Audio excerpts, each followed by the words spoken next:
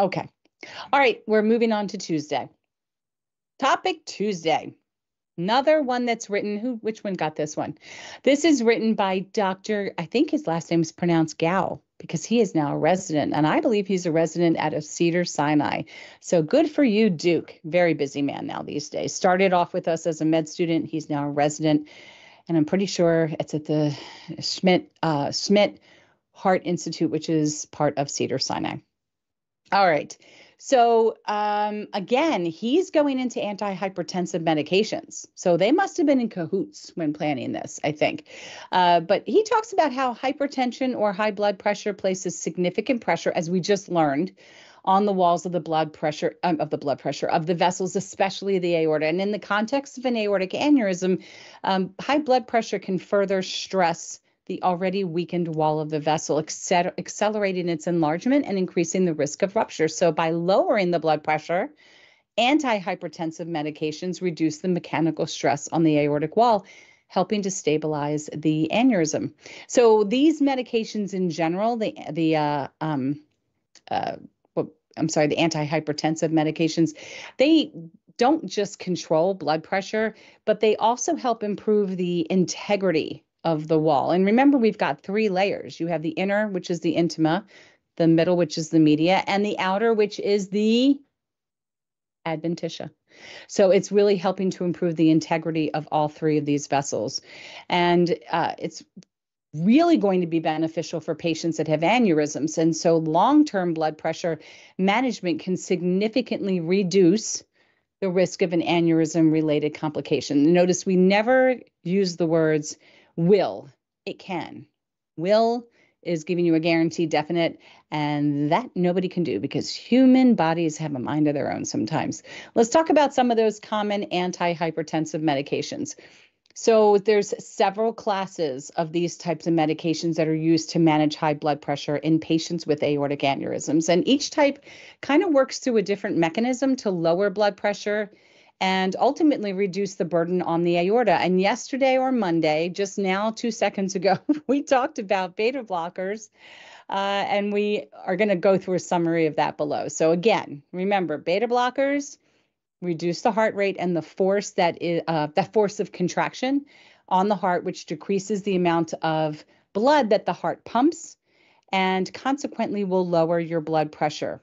Beta blockers such as metoprolol, nice tongue twister, labetalol, and tanolol. These are commonly used in patients that have already an existing aortic aneurysm, and especially in patients that have a connective tissue disorder or syndrome like Marfan syndrome, or really any other type of genetic condition that predispose them to the opportunity to have an aneurysm. So let's talk about another antihypertensive medication.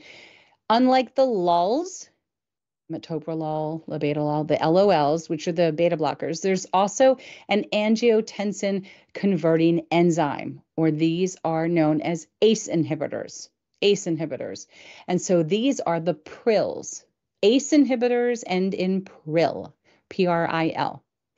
And an ACE inhibitor, interesting enough, will actually block the conversion of angiotensin 1 and it blocks the conversion of angiotensin 1 to angiotensin 2, which is a potent vasoconstrictor, causes the arteries to tighten, and that would increase your blood pressure. Okay, so if you inhibit this pathway, ACE inhibitors cause blood pressures to relax and to widen, to open them up a little bit more. It causes vasodilation, and that helps to lower blood pressure because when things are tight, you build up that pressure on that vessel, but when it's relaxed, it allows it to flow a little bit more easily. So a medication like lisinopril, enalapril, I don't know, enalapril, enalapril. It depends on where you emphasize the syllable, right? So I don't know. You're going to have to do pronunciation on that one. Those actually help to reduce the pressure inside the arteries and decrease the stress on the aortic wall. It just keeps everything moving, open, and relaxed. PRILs, ACE inhibitors. Moving on to ARBs. The ARBs, angiotensin 2 receptor blocker, they end in the TANs, losartan, valsartan.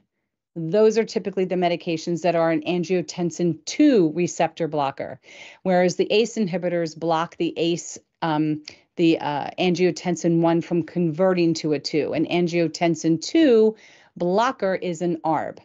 It's a little bit different. The mechanism of action is that an ARB works by blocking angiotensin 2 from binding to its receptors on blood vessels, preventing vasoconstriction and leading to lower blood pressure. This is like science experiment stuff. I mean, it's, I don't even know how people figure out all this does this, but this is amazing to me. So it has a similar end effect to an ACE inhibitor, but through a different mechanism. I thought it sounded like it could be similar. Medications like losartan, valsartan, these are the types of drugs you've heard are particularly useful in patients who cannot tolerate the prils or the ACE inhibitors like lisinopril. And so when we say tolerate, it could be that you're developing a cough and it's too tickly, so you change a different medication. There's probably other side effects and issues that you just can't handle the full ACE inhibitor, so they offer you an ARB. I just said that. I didn't even read ahead to see it said cough. See, I somehow just knew that. ARBs also reduce the aortic wall stress, similar to an ACE inhibitor, and they're effective in controlling hypertension in patients that have aneurysms. So it's not uncommon to be prescribed a beta blocker or a LOL like a metoprolol, as well as an ARB like an angiotensin 2 receptor blocker like losartan. It's very similar. Makes sense now because I was on lisinopril for years before my aortic issues ever showed themselves and had a horrible cough. So, and I don't remember if Diovan is lisinopril. It could be a different name for it. I'm not sure. But that's why I was moved to losartan. All right, another one. CCBs, calcium channel blockers. They prevent calcium from entering the muscle cells of the heart. And the blood vessels, which actually leads to relaxation of the blood vessels and a decrease in blood pressure. So amlodipine or Norvasc is the other name for amlodipine. And I don't know, diltiazem, I cannot pronounce it, nor will I try, but you can, and that would be fun for you. Me trying is also fun for you, but I don't want to. But those are examples of CCBs. Amlodipine, I've definitely heard of that one, and I've used that one. And that can help in managing blood pressure. So while the primary use is controlling blood pressure, it can be really particularly useful in patients who need additional blood pressure control or just can't use a beta blocker or an ACE inhibitor. I've used amlodipine before kind of as a quicker acting medication is how I looked at it. So if I was having breakthrough blood pressure, my doctor would tell me, go ahead and just take an amlodipine. But there are people that do take that on a more regular basis because maybe they don't need a beta blocker. So they're fine just taking amlodipine. All right, diuretics is another one. I think women have been taking diuretics for a long time, otherwise known as a water pill. And I think that what has been advertised to women is when we're feeling bloated or if we're feeling like we're retaining water, go grab a water pill over the counter and it'll cause you to have frequent urination. And then you get on the scale and you've lost 3 pounds. That's not how you really want to use these. Okay. I just don't believe in putting things in my body without discussing something like that with my physician. But it does help the kidneys eliminate excess salt and excess water from the body. So, I mean, you're going to probably see like a pound or 2 or whatever fluctuation, but you know, you eat your dinner, like some fajitas, and you're going to see that number go right back up. Not because you've actually added weight, but because you're retaining water due to the salt intake. So it's a mind over matter. But really understanding that when you're prescribed a diuretic, the ultimate goal is to reduce the overall volume of blood in your body, which will lower your blood pressure. So hydrochlorothiazide, furosemide, these are all commonly used diuretics. Now, there's some of the above mentioned pills, I think like losartan, I think it can come in like maybe potassium sparing, or it can come with a diuretic built in. Don't quote me, I'm not a doctor. So that's why I'm saying don't take these things over the counter, because you may not be 100% sure what's already built into a medication that you're taking. That's a really important point.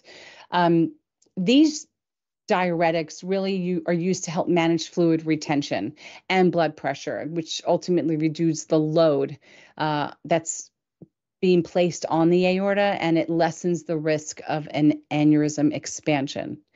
If you find, male or female, that if you take a piece of jewelry off, it's really hard to take it off. You have lines underneath your rings. If you are taking off your sock at night and you've got a huge line and like the top of your foot super swollen, if you're finding that your limbs, like your feet, your ankles, your hands, things are getting swollen, you really need to call your doctor.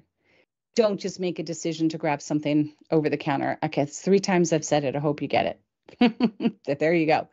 But overall, antihypertension medications are a cornerstone of managing aortic disease by controlling blood pressure, which we've talked about a lot now, and it reduces the stress on the aortic wall. And when you can reduce the stress on the aortic wall, these medications could help slow the progress of having an aneurysm and actually potentially lower the risk of a rupture. So if you or you know someone that has an aortic aneurysm, it's really crucial to, again, ace your healthcare journey and work closely with your healthcare provider to develop an effective blood pressure medication plan that will be tailored to your individual circumstance. So this is why advocating for yourself, explaining and communicating to your physician your knowledge or lack of knowledge and understanding of this and your current condition, as well as educating them on your overall lifestyle and your activity levels, how much water you're drinking, are you finding that there's some swelling? All of that should lead to this two-way street of success where they can choose from a plethora of medications that will work best with your lifestyle and will make you want to take them on a consistent basis once you understand the importance and the mechanism of the drugs and how they work and then what their benefit is. So that is your Topic Tuesday.